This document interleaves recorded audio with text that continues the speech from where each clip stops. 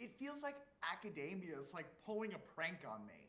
After reading dozens of JSTOR papers, news articles, and Christian websites, as well as multiple books on the subject, I cannot find a single modern theologian or biblical scholar of note that holds to the environmental dominionist position. In fact, that's why I had to coin the term in the first place. There simply aren't any.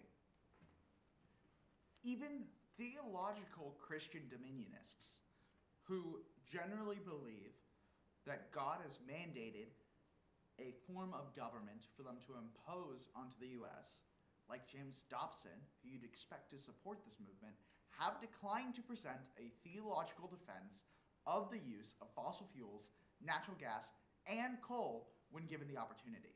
Instead, they merely contested that culture war issues were more important than environmental issues, writing, "We have observed that Cizik and others are using the global warming controversy to shift the emphasis away from the great moral issues of our time, notably the sanctity of human life, the integrity of marriage, and the teaching of sexual abstinence and morality to our children. The issue, global warming, should be addressed scientifically and not theologically." The only serious defender of the dominionist position I can find on the issue is the former EPA advisor, who is definitely not a religious authority, and neither he nor the Cornwall Alliance even attempt an argument that's ethically permissible for Christians to use pollutants. They just argue that the government doesn't have a God-given right to stop people from using it.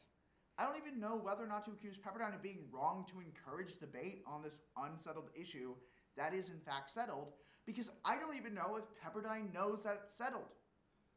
Because Christians certainly don't. According to Dr. Doran, despite environmental dominionism not being a real theological claim, tends to be kind of a religious cultural belief that dominionism means a sort of a form of anthropocentrism, that humans can do whatever they want with the environment, and all of that has to do with, I think, a practical application of how Christians often, in America at least, American Protestants, tend to see that, which is that God gave us this stuff and we get to do with it what we want. And while there's not a lot of, I think, strong theological underpinning for that, it tends to be kind of, as you put it, a cultural, religious kind of belief that many American Protestants in America have. And I think that's important to understand. It's like, if we're going to be evaluated by how we act, then how we behave tends to be in this kind of mode of we get to do whatever we want.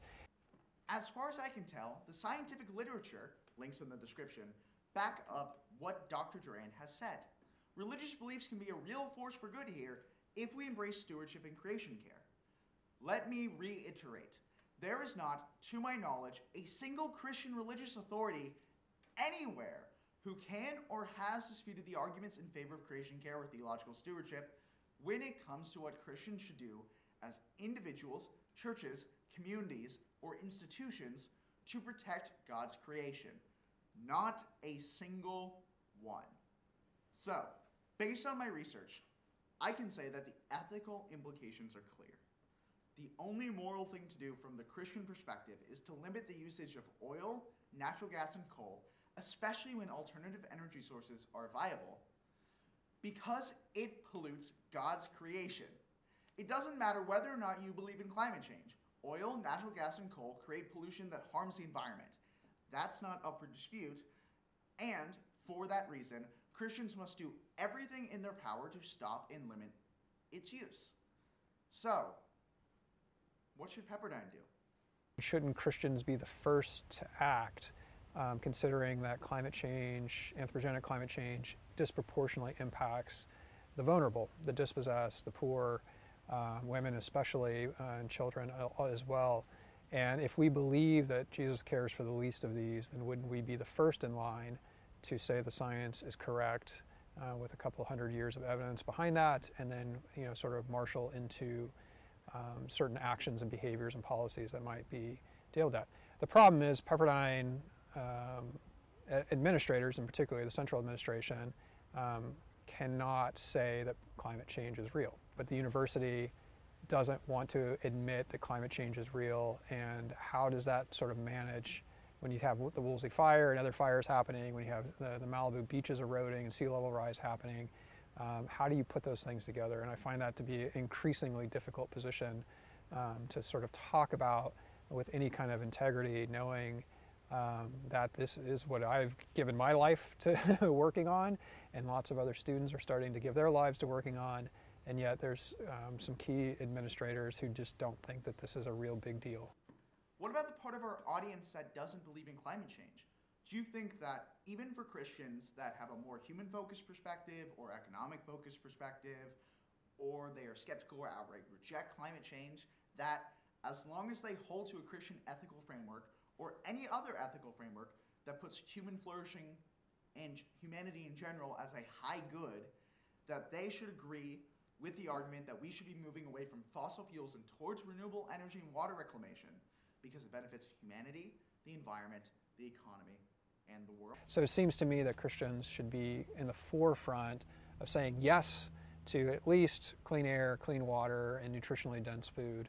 And then let's work on solutions that get those to everyone, or at least as many as possible, rather than what we find now, which is drinkable water, breathable air, and nutritionally dense food is becoming a privileged thing for the wealthy and not for everyone on the planet. So what should Pepperdine do about the fountain? Well, I mean, if you're talking about the main fountain in the quad, and you got that fountain, you've got a couple, one in front of Smothers and a couple that have names attached to them, donors attached to them that I know were not happy when they were turned off. But if we're just talking about that central fountain for a moment, it should be turned off. I mean, it makes there's no moral a position you can take that shooting drinkable water into the air during the worst drought in at least 1,000 years is somehow morally good. Like, I don't see that whatsoever. I will take this from a colleague of mine. I won't name her because I don't have her permission, but one of the things that she's advocated for is to transform that area into a native plant restoration zone, and to sort of use it as, oasis is probably too strong of a term, but to use it as a place to just plant some native plants instead of all the nonsensical, non-native stuff that we plant all over campus that takes a lot of water. And to highlight, and she's a Christian, to highlight God's sense of beauty by highlighting what is grown in the Santa Monica region, and what the Chumash people who have lived here for thousands of years have saved as seeds, and to participate in that. I think that's a fantastic idea. I don't know if it's the only idea, but I think that's a great idea. So those would be my two ideas, with the second one not being mine per se. What are some things students can do to better support nature and sustainability efforts here at Pepperdine?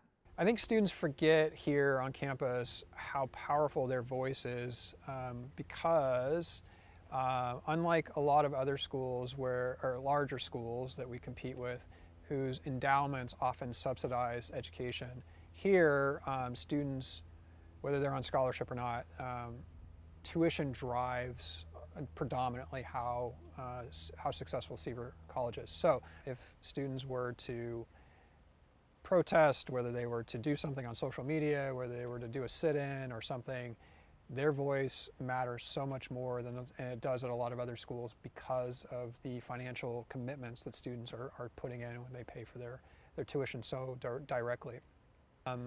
Vegans, and my vegan students and my vegetarian students, I think, have some legitimate gripes that the vegan and vegetarian food choices are very limited, and I think they would love help from more of the carnivorous students to get help on changing that to more climate friendly, or at least local farming. So I think that would be another one for students to do.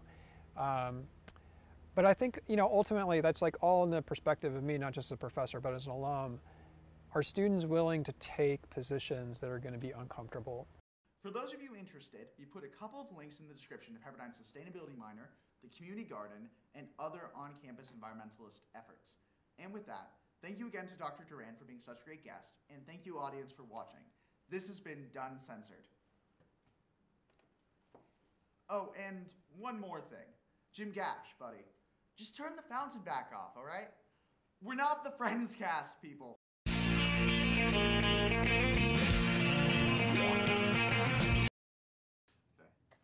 I'll be like,